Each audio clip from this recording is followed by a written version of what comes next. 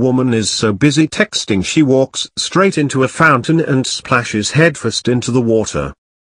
The large pool lies right in the middle of the Beijing malls, but she doesn't spot it. She charges straight into the fountain's step, trips and falls headfirst into water. Lady lands with a splash but quickly gets to her feet and scrambles out dripping. There's a good reason why you shouldn't text and walk at the same time. An unfortunate woman in China has been caught on camera heading through a shopping mall, eyes glued to her phone, only to walk straight into a fountain and splash headfirst into the water. Despite the large pool lying right in the middle of the Beijing Mall's wide corridor, the distracted lady shows no sign of noticing it.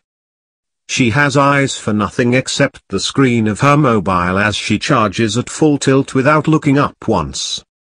The woman bashes straight into the step of the fountain, trips and goes flying. Fortunately she manages to quickly scramble to her feet, grab her belongings and clamber out of the basin dripping wet.